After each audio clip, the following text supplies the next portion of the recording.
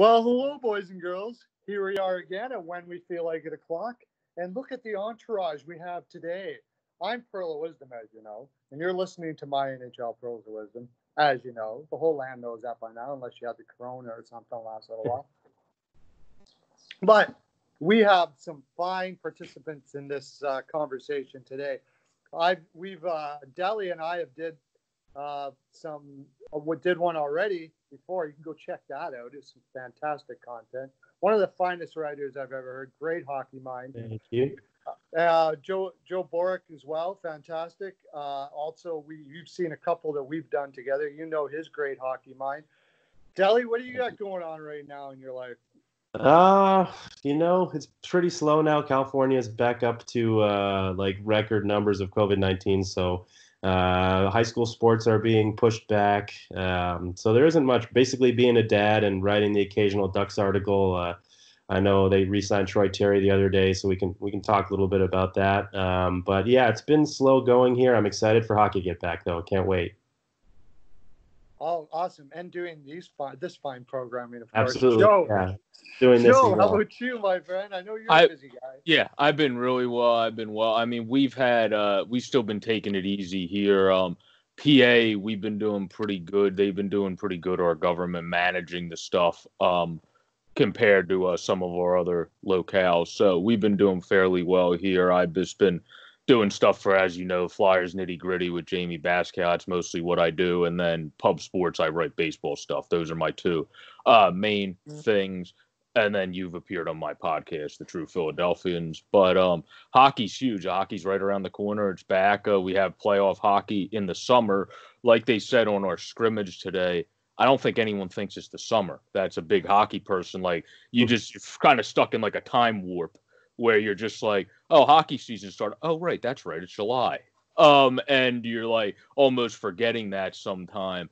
But that's just so exciting how Anthony, I know Delli said they had a great signing. The Flyers also had a great signing over here. They signed Lindblom for 3 years after recovering. A great story continues to a 3-year, $9 million contract. So two great signings for two great teams there. So, yeah. I'm going to be going on a hiking excursion for the next 3 days, and I've told my wife pretty much forget that I exist for the next 2 months after that. Hockey's back. I don't think anybody cares that it's summer at all. Some interesting things about that is some little bit of summer news that would normally be summer news and not kind of clouded by the playoffs. Is that Seattle looks like they're going to be putting their name out there today in the next little bit. And so I thought maybe we'd talk a little bit about that. A lot of people don't like my idea. I like the sock guys. I think, or like some sort of a ship, like ship name or something like that. But the popular thing right now seems to be the Kraken. Am I right? Yeah, I think you are right. That was my vote. I just love the idea, kind of the in-arena entertainment they can provide with that. The whole release the Kraken from that, like Gods of Ancient Greece or whatever movie that came out way back. I think it was like Sam Worthington in that movie or something. But I like that right before a power play. I just think it's a cool kind of mascot with the octopus. I think Kraken is kind of an octopusy type creature, so I think it's a relatively cool and unique mascot. You did mention one of the drawbacks though, which I'll let you talk about. That's Seattle's kind of known for the drugs and stuff like that, same as Vancouver. Crack. Yeah, I can see all the crack reference. Like, I don't want to listen to all the freaking some of the cheesy writers out there that'll use that reference to death. Oh, Seattle's on crack tonight, Jim. Stuff like that. That's my only real downfall on it. Honestly, like, for the reasons you said, though, I think it's actually kind of a cool idea. How about you, Joe? What do you think? I think I saw when I went on earlier, they had somebody put jersey designs out, and they put one for the Kraken, and then they put one for the sock guys, because that was like the two main one that people thought going in 3 hours ago. And both of them look kind of cool, but I did really like how Delli was getting at how the Kraken's like an octopus creature, so it like comes out. It looks a lot cooler. And obviously, we've been waiting a long while for this. I also read a tweet that said the number of days between the NHL expansion announcement and team's name logo reveal was 153 for Vegas. For Seattle, it was 597. So we've been waiting a very long time for the name reveal of the Seattle Hockey Club, and it's going to be very exciting to see. I would lean towards probably thinking it's the Kraken because I brought up the polling before this where their fans, when we were talking before this, voted that they like the idea of a mythical creature. 31% voted that they prefer that in a name, and then 35% said that something that can swim, with the second highest being something that you fear and then that can fly. So I'm pretty sure a Kraken can do all of those things. So that would fit the fans' polling as well. That's why I would say it would probably be the Kraken. Yeah, it certainly looks like it's heading that direction to me. I wouldn't be against the Sockeyes, and I was actually going over some of the names. It's surprisingly hard to come up with I think, an appropriate name for Seattle, given all the professional sports teams we have in America. Like, there's so many things you could go back and try to do. I believe wasn't the Seattle franchise one of the earliest American teams to win the Stanley Cup, or and they're at the time called the Metropolitans, I believe. I think that's what. And so I thought, like, well, it'd be cool to be the Seattle Metropolitans, but then I was like, wait, you can't. They already have the New York Metropolitans in baseball. Right. So it's kind of a surprisingly difficult field to navigate. So I think the Kraken or the Sockeyes also would be pretty great mascot. The other one I was thinking of, but then I heard they might try to bring back an NBA team eventually, is if they wanted to take something from, they used to have the Supersonic, so they could have done like Sonic Force or like Sonic Boom or like something with the Sonic name. But since the Supersonics are rumored to potentially, they might, maybe not the Supersonics, but they might have another basketball team, I wouldn't play off of that because they might want to play off of that. So that's probably why they decided not to go there. Yeah, I wonder if anybody in Seattle still owns the copyright for anything Sonics related. That's true. That's a good point. But yeah. Anyways, it's going to be it's kind of fun, and I'm it'll be interesting to see what the name will be. I'm actually more interested in when we'll have to do this together, talking about what their team's going to look like. But we'll do that again sometime down the road here for sure. So the next thing I was going to get into was something we've been talking a lot of playoffs, but I personally have not did any videos on who we think is going to win the Stanley Cup, or what would be your highest odds to win the Stanley Cup this year with all this stuff that's going on. There's a whole bunch of factors involved this year that isn't normally in, of course, with COVID and no fans and all that stuff like that in play. That can all have effect on what maybe our decision would be.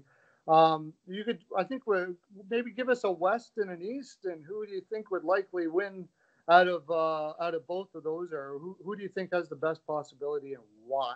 Let's start off with Joe. What do you figure, Joe? Well, out in the East, I'm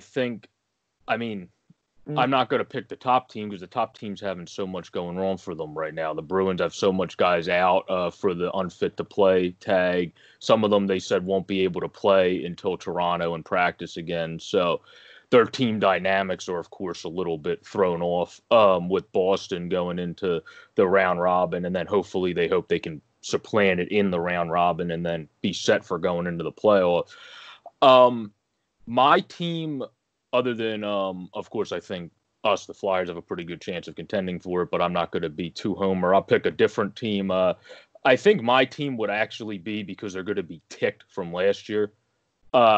I think Tampa's probably going to come into this playoffs pretty pissed off from last season, and they don't have all the adversities going on as even though they're in Florida, so it's a little surprising, but they don't have as much going on as the Bruins are right now, and they have Vasilevsky, who, of course, is a beast of a goalie up for the Vezina.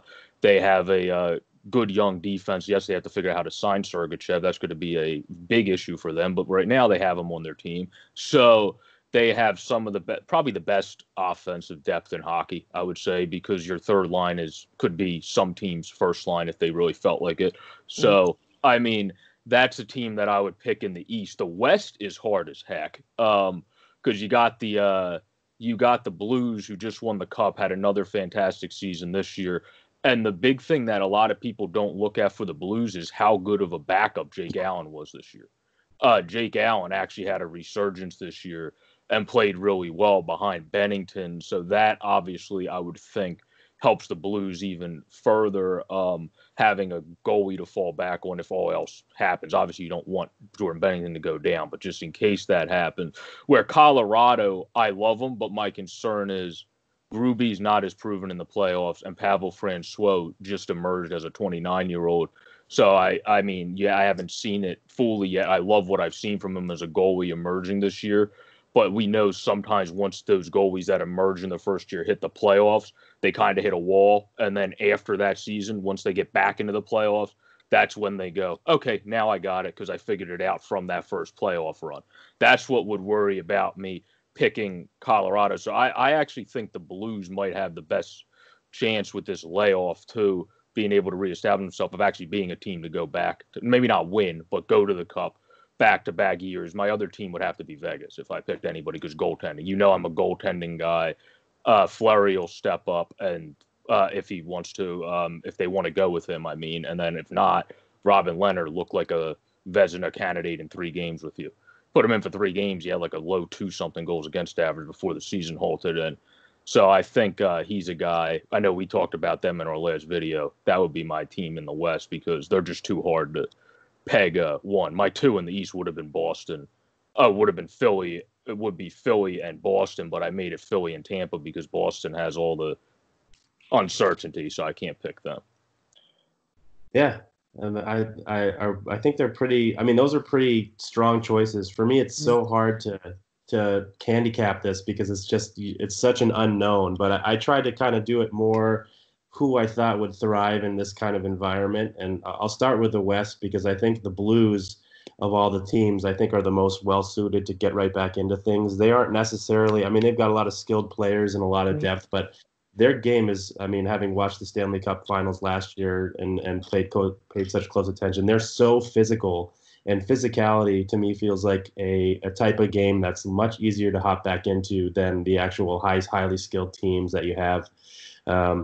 Getting back on the same page on the power play for teams like, I mean, I know we're talking Eastern Conference with Tampa, but teams that have strong power plays, highly skilled top-end players, it takes a little while to get back on the same page in terms of chemistry, and I think that's why you see some of them have slower starts ordinarily anyway. So I think the Blues are better suited to get started quickly, and that depth will help them if they have any sort of injury or sickness coming into play. The Eastern Conference, to me, is I find a little bit harder because you never know. The Bruins, obviously, like you mentioned, Joe, are getting destroyed by injuries and unfit to play tags and I guess irresponsibility between Pasternak and Kasha. Tampa is one of those skilled teams that I see and I look at just like last year and I think, I mean, where are you going to be when the bodies are really flying and teams bring the physicality? So I'm not sure about Tampa. I think surprisingly the team that might come out of the East is Pittsburgh. I know they're one of the bottom teams. They have to get through the early round robin against Montreal, but I just like their experience level. I think that they were kind of the closest in that they were kind of bunched closely. They were 3 points behind Philly for that 4th spot. So they're kind of in that upper tier anyway. Getting to play a team like Montreal in the first round, as long as Carey Price doesn't steal the series, is an advantage because Montreal has no business being in the playoffs. I know what the situation is. So I think I really do think that Pittsburgh could come out of the East. I just think their experience level. The one downside for them is I don't necessarily know if there's as deep as some of the other teams. And you were mentioning one guy comes down with an illness, or a couple guys are exposed and have to quarantine, and all of a sudden, I mean, you're pretty much running on one leg if one of those players is Crosby or Malkin or Letang. So I think I like Pittsburgh's experience. I like I like kind of where they were to end the season, but I think they'd be a surprise. But I mean, maybe not so much of a surprise, but make some noise and yeah. So and then Philadelphia as well. Philadelphia's had a very strong team. I think Philly can definitely has the combination of skill and physicality to get out of a weird kind of playoff format.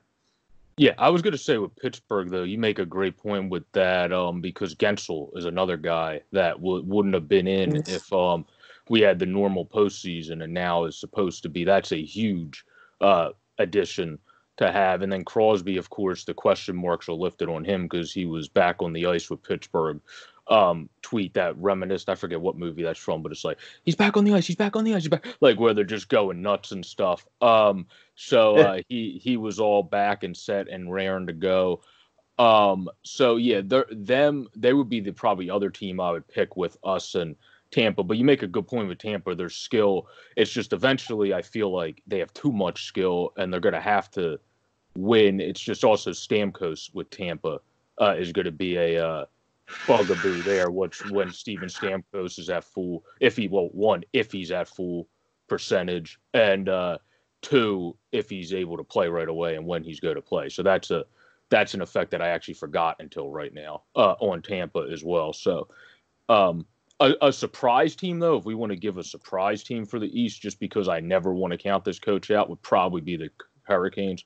Because it's Rod Brind'Amour. Rod Brind'Amour just be like, yeah, you know what? Peter Mrazek all of a sudden is now great again. And you're like, okay, cool. We went from being a decent goaltender to now all of a sudden looking like a Vezina contender for 2 months again. I don't know how you do this, Rod Brind'Amour, but more power to you. So, like, that's why I would throw them in a surprise, because they're like one of those teams that you just never want to count out. If you bet against them, normally you look like an idiot. So it's like one of those teams that if I had to pick a surprise, they would be the one in the East. Sorry about that. Yeah, I'm actually having a hard time going against my gut here. I have battles with my gut in my head all the time. I'm interested to see what your gut is then compared to your head. My gut says that, especially in the East, it's going to be a team that is playing in the preliminary round. I think motivation in that, momentum in that conference is going to be absolutely huge, except for Philadelphia.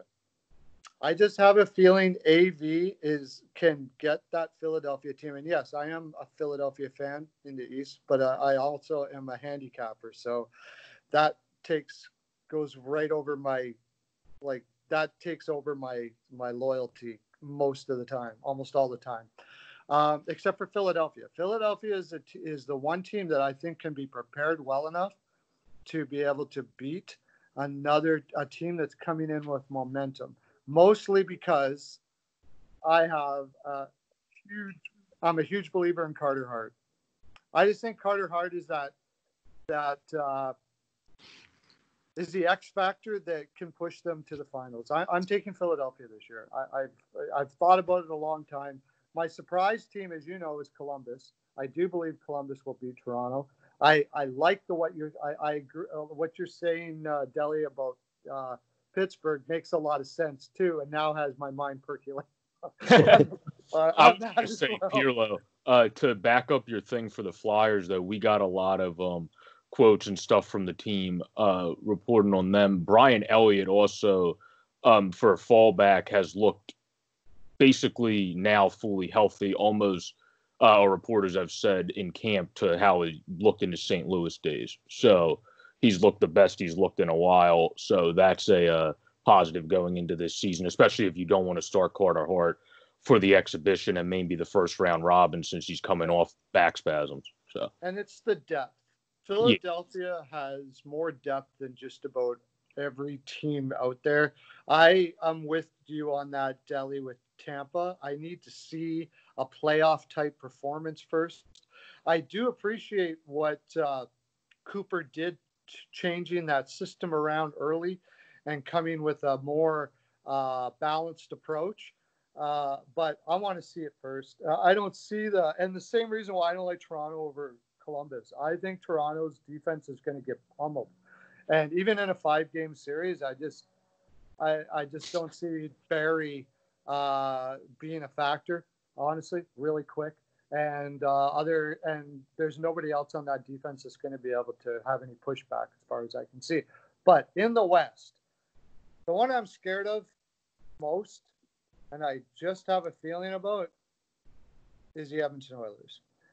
I think if that Chicago series is going to be huge, the momentum they're taking out of that series and going into the next round, if they don't play St. Louis in the second round, like That's what I was going to ask. For all the reasons you just said, St. Louis is the other team that I think that are not going to be gaining momentum like that has the type of game that can beat you anyway. You know what I mean? Like that physical grinding, slow you down type game. They can take the momentum away from a team really quick. And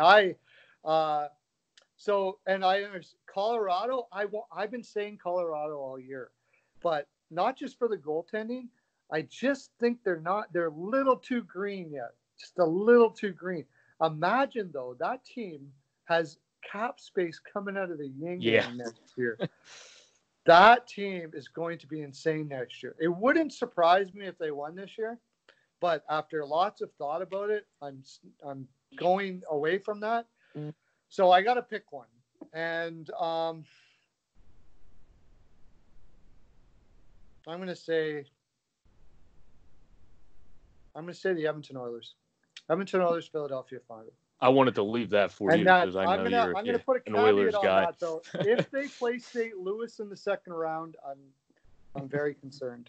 I like Edmonton a lot too. I just couldn't take that from you because you're an Edmonton guy. I didn't want to bring up Edmonton too. I went on a little bit of a rant. So I was like, let me let Pirlo have the compliments. And the bad thing about it, my two favorite teams are Philadelphia and Edmonton. And I say a bad thing because it sounds like I'm being a homer, but anybody that watches my stuff knows that I'm definitely not that. It's just those two teams have – the thing is, the problem I have with Edmonton is that forward depth has me concerned. And if they play a team like St. Louis, I could see St. Louis's bottom lines beating them. But honestly, I don't see that any other team in the West being able to fight that. Go ahead. Well, you mentioned it. I mean, mentioning the Oilers and when I mentioned the Penguins, that also brings up another kind of factor that I wonder if it'll come in, and that is the teams that have first round matchups where they're actually fighting for their lives versus a team that's fighting for a tournament seeding, because those teams are. I mean, you're in a weird situation already. You're in a neutral site. You're in a bubble. So I can see it getting really weird for the top four teams in each conference trying to, or the top four teams in each conference trying to battle out for seeding, versus a team that just gets thrown into the fire and has to fight for their lives. They're going to be, I would think, a little more battle tested coming into the second round. So I think that's where teams like Edmonton and Pittsburgh maybe have a little bit more of an advantage, because they have to find that competitive edge early. They don't really have a second life that they can fall back on. So that's another, I think, a reason that Edmonton definitely could make some noise as well. Yeah, you've got my mind going about Pittsburgh. I don't know why. I mean, we're talking. How many times have I undervalued Sidney Crosby's effect on the team? Well, Crosby's interesting this year because when I did for one of the hockey sites, I write for the Pub Sports, I did a top 5 centers coming into the playoff. Sid, because of his stats coming off a core muscle surgery and due to how well O'Reilly and others have done, I actually ranked 6th because he wasn't looking good on both ends, because that's just natural. If you're coming off of that surgery, you got to kind of pick one because you're not going to be your normal self on both ends right away. But because of the layoff, that helps him immensely coming off of a surgery like that. He might be able to look like the average defender, at least. Sometimes he looks above average when he really steps up in the postseason on the defensive end, as well as being that top-notch offensive player, which would then put him in your top 5 in the playoffs, because I went with, like, people will always think that Edmonton's my second team because of how I rank people, but I went with McDavid, Draisaitl, Matthews, Berge, and then Ryan O'Reilly. And then Sid, and then Coots was so. That's the interesting factor with Crosby. Is he going to be fully? We know he was out. Maybe he was out because of that. Maybe Maybe that's why he missed a couple days. They never said. I think it was virus related when he was back, so maybe it was still some soreness from that. So if he's 100%, then Pittsburgh really is able to ascend and soar. If Crosby's still feeling the core muscle a little bit, I think that'll hold them back a tad. Granted, they have Gensel coming back with Malkin, so it's still not going to hinder them. It'll just hold them back a tad. By the way, if anybody can look, I can look it up right now. The Seattle name's been released. It has. Kraken. It is the Kraken. Okay, we were all pretty. It's one of the worst kept secrets, I suppose. Also, Dougie Hamilton stuff coming up that he's injured. They can't talk about it, but yeah, that would not be good for Carolina. Yeah, they just changed it to the Seattle Kraken. Yeah. No, that would be. Then they're not winning. They're not my sleeper team if Dougie Hamilton's injured. That's not happening. I like Jacob Slavin, but I'm taking them out of my sleeper team if Dougie Hamilton's. That's a Norris Trophy candidate that if he didn't get injured this year would have been in the Norris Trophy candidate, and you're not able to lose that again from your lineup. Again with Pittsburgh, I just realized that I need to see it from Murray. If Murray can play like that. If he can get his confidence back or whatever it is, that guy's got all the tools, period. Simple as that. What do you think about Yari? He's already won a cup. So what's that? What's your opinion on Tristan, though? Because he stepped in and played very well at, I want to say, 23. His numbers were fantastic, but are you going to put money on a kid that's never been in the playoffs before? I mean, no, that's why I didn't pick Colorado either. But because they probably would lean Francois with how dominant he's been.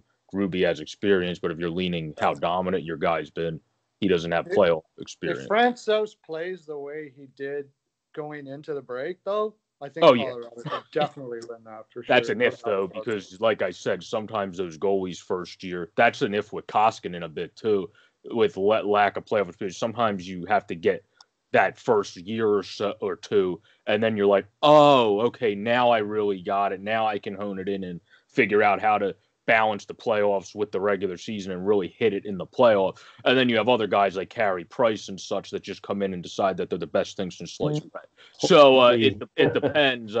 It depends on the scenario, but that's kind of what would hinder me from picking a team like Colorado. And then Pittsburgh's interesting though, because I really do like Tristan Jarry, and complimenting Pittsburgh pains me as a Flyers fan, but Tristan Jarry is a guy that I've always liked, and I'm a goalie guy. I believe I'm trying to see. I think he was 23 this year, 25. Okay, even better. So he's even in more of his prime year. So he had above a 920, and now people normally we say 915 and above now is great for your save percentage because it kind of went down a bit. Whenever you're above a 920, that's fantastic nowadays. So he had a great year. I think. He might be able to step up, but I agree with Pirlo. You're going to need Matt Murray to probably come in at some point because once you get in later rounds, the pressure might get to the kid a little bit. So you obviously believe in him. You believe in him, Delli? Murray, I just like the combination of Murray and Jarry. I think between the two of them, they'll find something that works.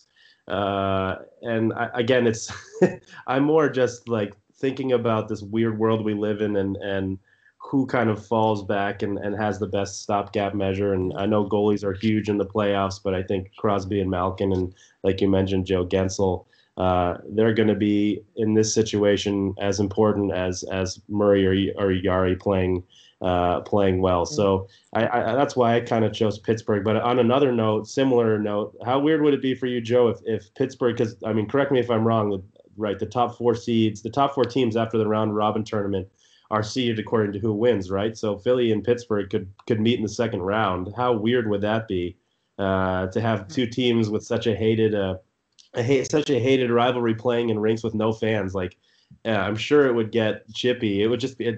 I'm just trying to imagine what this playoffs is going to look like in terms of aesthetically, and it's going to be so weird. Well, that's why they had to put it. That series is a prime example of why they have to put in the 3-second delay. Yeah. If you didn't put a 3-second TV delay in with that series, you would be getting sued out of what. Because every other word in that series would probably be something that the FEC is not too fond of.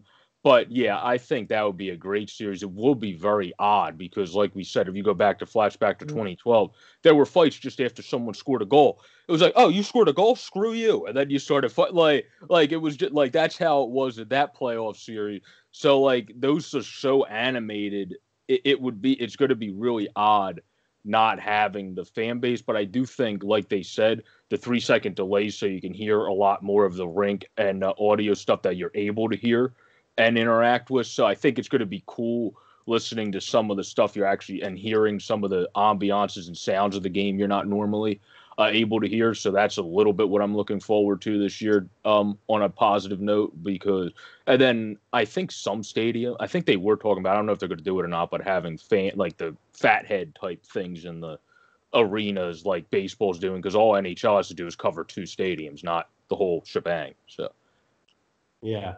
That's a good point. Yeah, no, it's smart. Sorry.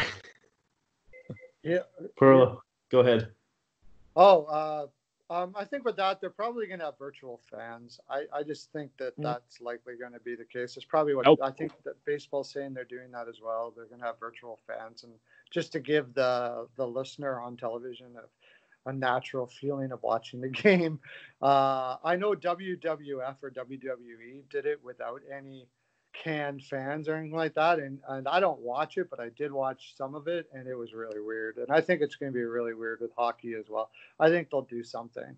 I mean, just to have some sort of noise. Yeah. Now, you make crowd noise, right? Like, you make crowd noise by that, right? Not like, because by virtual fans, that could also mean fans stream in via the big screen. I don't know if you meant that or you meant crowd noise. Yeah. I think they recorded videos. I read online they had like some teams had season ticket holders pre-record like chants and cheers. Oh, that's awesome. So I think they're gonna do that. Oh, that's actually really cool. I didn't even see that. That's a great awesome idea. because I know with baseball they were talking about, and hockey they could make loads of money on this because it's the playoffs.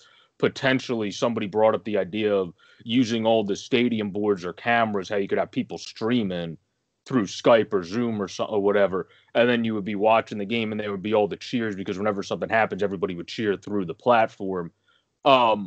Obviously, if the NHL wanted to do that, they could probably make bank because you would be streaming into a playoff game. So that could be, but I don't think they'll do that now because that's coming way too close. They would have to figure that out in a matter of like 7 days. So. All right. Well, so we've got Pittsburgh. I forgot already. Pittsburgh, St. Louis. You're saying possibility of Tampa. Or Philly. I would say Tampa, Philly in the East. In the West, I had St. Louis or Vegas because their goaltending. If Vegas's defense flounders, I think one of Fleury or Leonard is just going to say, nope, this ain't happening. And that one series is just going to be stolen. That's an interesting point. And I'm actually questioning myself because I usually go with goaltending, and Oilers have not been known for goaltending, but I just really liked the way they were playing around Koskinen at the end of the year. And you just Draisaitl, McDavid. God, I just can't get those two out of my freaking head. That's just a weapon. It's just a weapon that nobody else has. Like not even Pittsburgh anymore with Crosby and Malkin. The next Crosby have that weapon. So I'm gonna go out on a limb and say Edmonton, Philadelphia, and I'd be very happy if that happens. We may change our minds in future episodes. One thing I will mention, and we can maybe talk about this next time. You were talking about a team that had a goaltender that could take. I'd like just go off and go like Price or something. I think Shesterkin with the Rangers could possibly do that, but we'll get into all that kind of frolic next time. Thank you very much for coming and talking about this great Delli. You've been amazing. I love your insight, and you can we're going to do this hopefully lots. Joe Borek, or you guys, if you have anything else you want to tell everybody your Twitter handles and all that, so they can be able to be in constant contact with your stuff that you're doing. Absolutely. I'm Delli Tweets at DELLITWEETS on Twitter.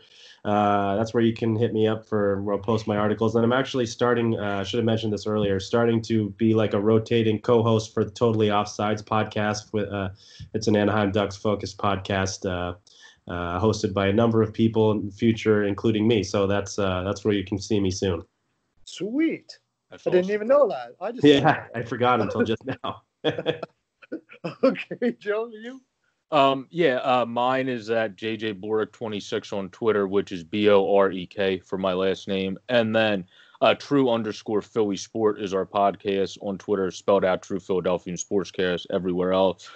And like I told you at the beginning, Flyers Nitty Gritty, Pub Sports Radio. And Anthony Delli, it's been a pleasure being on with you. I love your stuff. I read your stuff. That Dostal article, for people that haven't checked it out, was awesome that he put up on his Twitter. So check that out. It's been a pleasure being on with you guys. I love doing this again. Absolutely. Same goes to you, Joe. Big fan of and your work is great as well. And thank you, Pearl, for having us once again. All right. Thanks. Appreciate it, man. And you can subscribe and hit the bell and see me here all the time. I'm also with Joe Borek and his podcasts quite regularly. And go over to BPAL Picks and make yourself some money, because that's what we do over there at BPAL Picks. We make lots of money. Thanks for coming in, everybody that is listening right now. And hit the subscribe bell. Have a great day. Lots of love to ya.